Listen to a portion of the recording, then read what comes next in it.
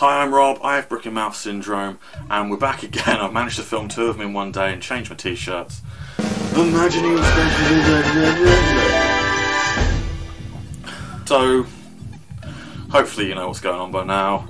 I look at Reddit, they do imaginary lineups, so they think that'd be great for Download Festival.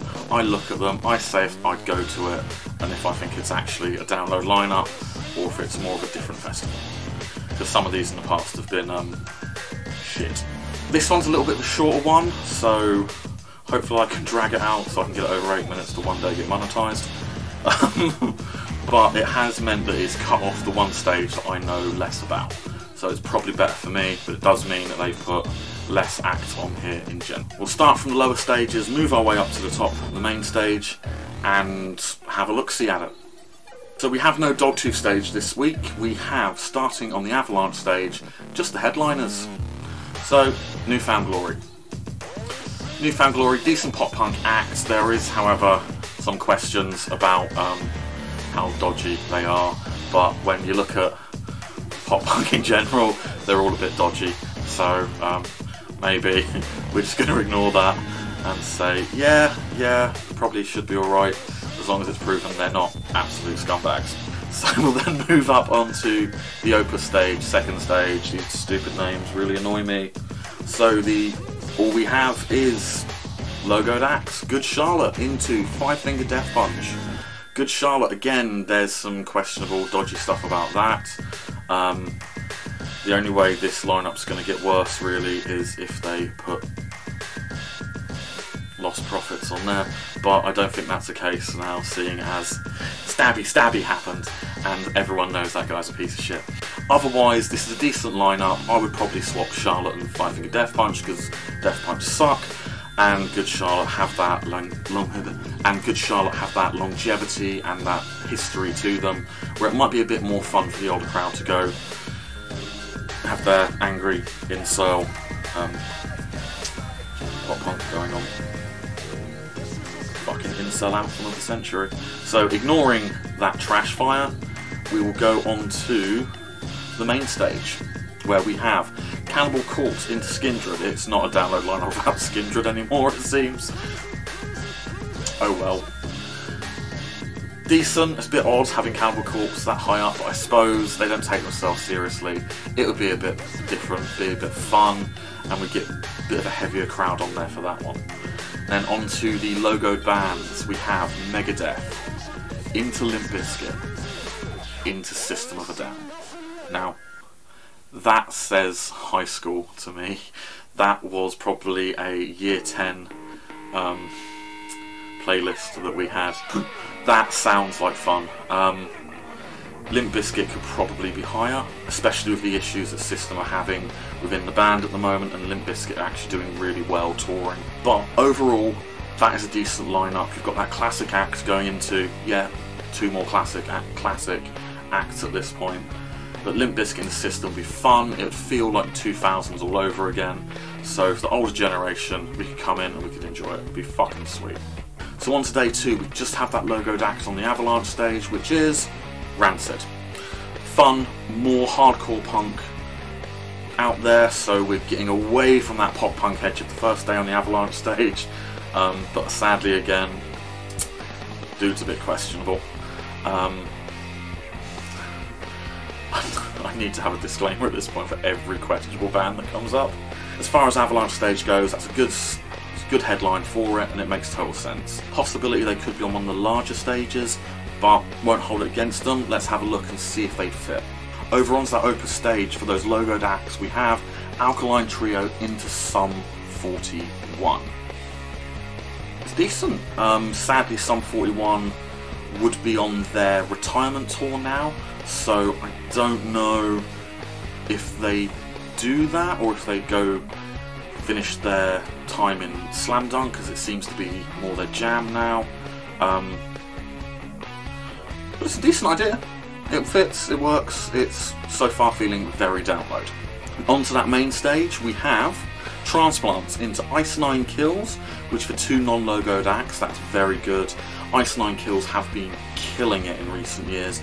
They're getting more well known, more popular, and they are really creeping up that lineup, which is brilliant. So Logodax, we have Tenacious D into Pantera, then into the legends of pop punk themselves, recently reformed Blink-182. Blink-182, 182, whatever the hell you want to call it. I'm not starting up. If you want to have an argument in the comments, go down and do it. Go down and do it. That'll be fun. Tenacious D I'm not fussed by, I've made that clear in history, but they are what they are. They're fun, but they're not great.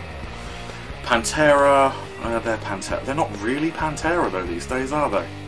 So I don't know if they should be there, let alone the issues you have with the band members there. I forgot about that one. And Blink, they're Blink. They are legends for a reason. Recently reformed, cancer survivors at this point, cancer survivor in there at this point. So they would deserve that, and the fact they haven't done it previously is fucking disgusting. So on to day 3, down on the Avalanche, we have headlining Helloween.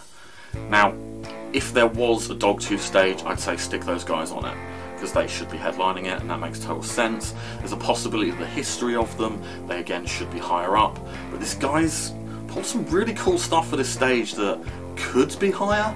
If they're headlining there, it makes total sense. Can't really argue with it. So we're just going to ignore all this and jump straight onto second, onto the Opus.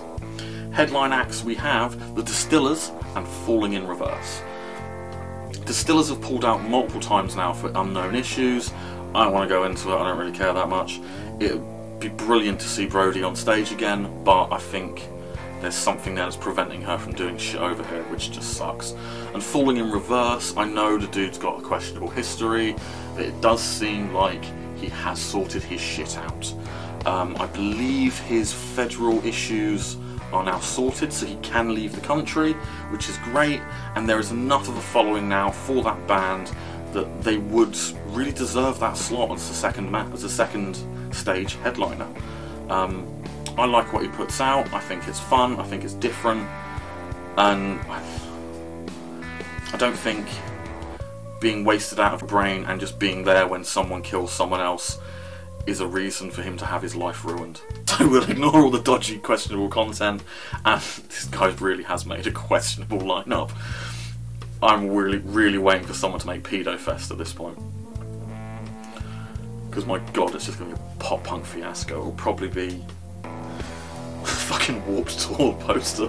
Just put up a Warped Tour poster. That'll do it. So we're going to ignore all of this, and we go straight over to the main stage, where we have, starting out Europe, into Cheap Trick. Honestly, not bad. I'm not sure whether Europe would be worth it, because as they learned last time they did a download festival, they play their one track, everyone fucks off somewhere else. Just don't open with Final Countdown and you should be alright. Save it till last and just your set. It makes sense. Cheap Trick are decent, they've got that history behind them. Let's have a look, see going up. So, Logodax, we have Weezer, followed by The Offspring, into Avenged Sevenfold.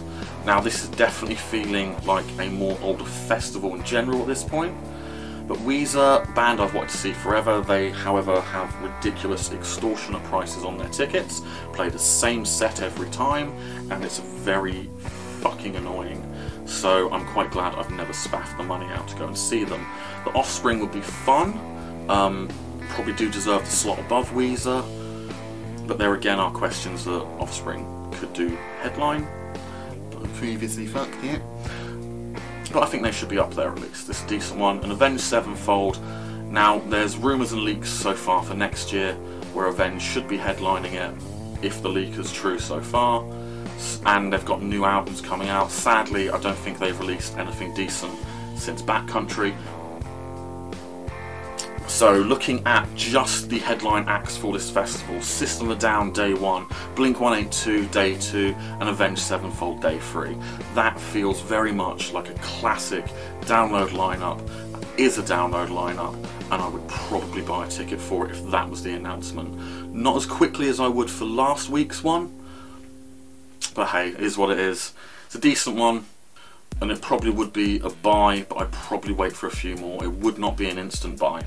So that's this week's lineup. Let me know what you think down in the comments below, and I'll try and chat with you guys about it. Let me know if there's any switches, anything you change up, if you go to it. It's a decent lineup, but I can understand, I can definitely see why this would not appeal to everyone. Till next time, see ya!